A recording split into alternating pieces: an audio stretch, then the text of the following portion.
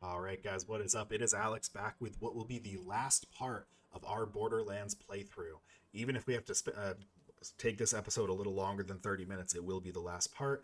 I want to thank you guys all for being here and watching this, even if you just found me randomly, or this is 5 years in the future and I've given up the YouTube thing entirely, or I'm huge. Who knows what could happen in half a decade? One way or another, thank you. This is the end of my first series that I started, and it means a lot to actually get to the end of it and upload everything. So, here we go. You have failed to listen to Commandant Steele. I've warned you time and again, yet you persist on ignoring my orders. The contents of the vault are rightfully the property of the Atlas Corporation. But you, you belong to me.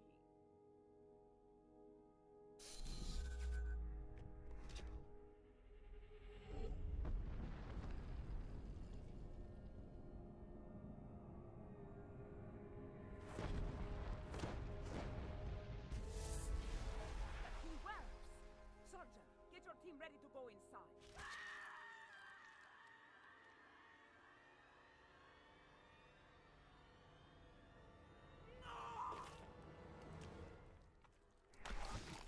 Just fucked out of nowhere. Don't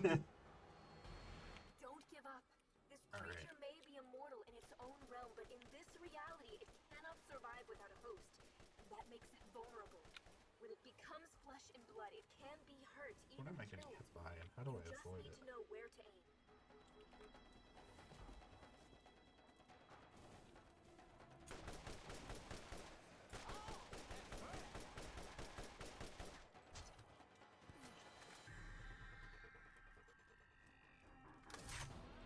Is that orange spot a crit? No, it's not. It's gonna be high. I should probably switch to... I mean, I can leave it on shock. It's not that big a deal, right? Alright, so this is the cheese I can do where I can actually just kind of sit right here and just shoot this repeatedly. So, like, this would be my cheese for this whole fight. I could really just continually do this. We're gonna play it the way it was supposed to be played, just because I don't want the whole last episode to just be a boring crouch behind a wall and shoot the same thing over and over again.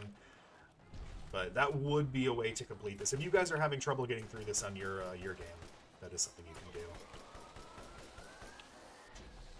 Oh boy, oh my god, I can't move! Why can't I move? Fuck you! I still can't move! What's going on? Oh my freaking god, I opened the console commands again. I need to unkey that. I need to unkey that. What the fuck? He's gonna eye blast me again. Fuck you. I thought I couldn't move because of the eye blast, so I was just sitting there waiting for it to be over like a freaking idiot.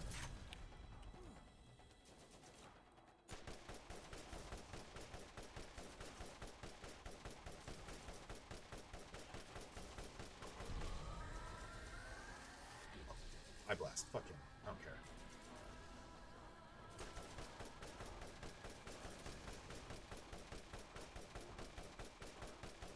So, again, we see the not stellar game design. Once again, a newer studio creating a new idea that would eventually become like a pretty awesome game. But we can see that the boss here, the final boss of the game, is a rather easy boss to deal with in general. Nothing really scary about it or intriguing about the fight. Super cheesable if I wanted to. Once again, I could just literally crouch right here and just shoot up at its tentacle.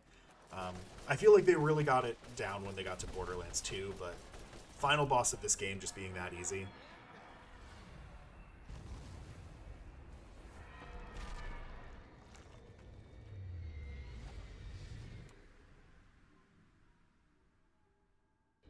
You opened the vault!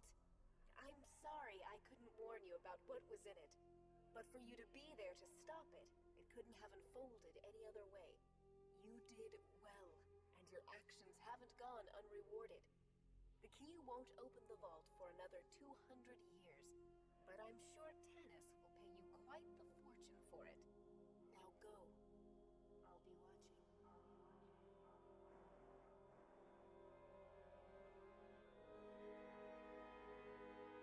Bum bum bum. She was a satellite the whole time. Ooh, but check me out. Oh, come on, get down.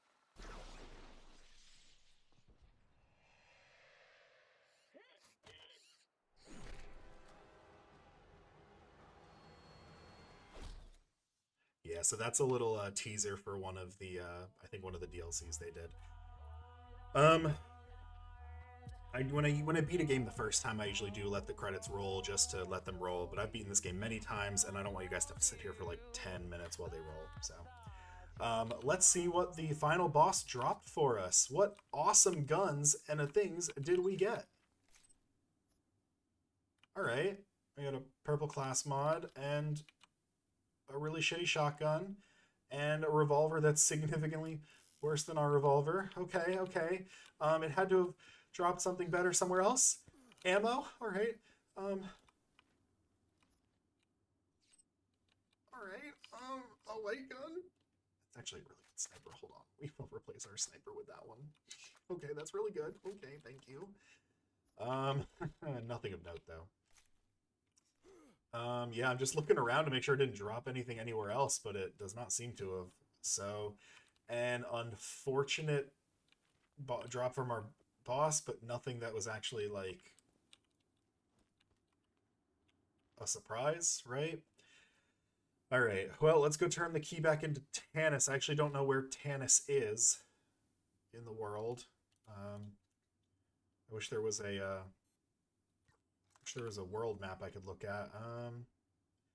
So Tanis was in Rust Commons West. So if we go to New Haven, I feel like that's a pretty solid place to jump to first, and then we can see if we still have to go to West, and we'll just jump around from there until we get to Tanis, because I'm not making that run back. Fuck that. Like, 5 ways till Sunday.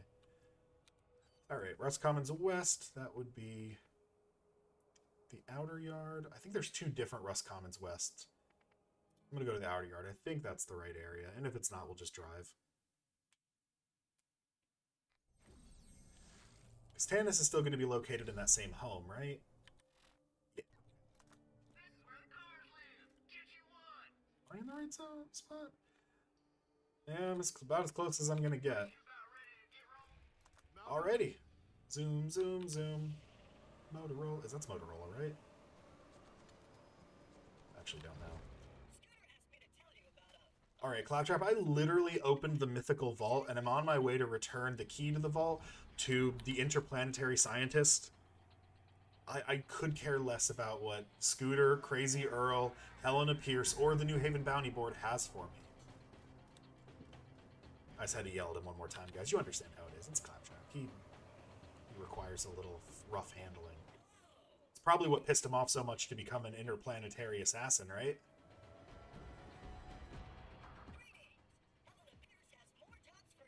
Does she now?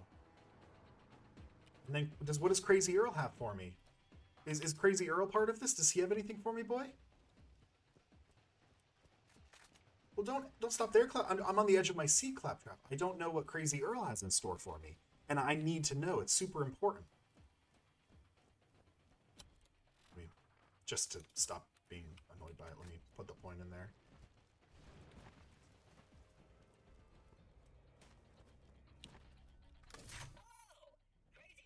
There we go. That chump Vault Hunter? How about that chump Vault Finder? As that is what I eventually did. Get dead, get dead, get dead. Yeah, fuck y'all. Ow, fuck you. Cool. What can you do for me?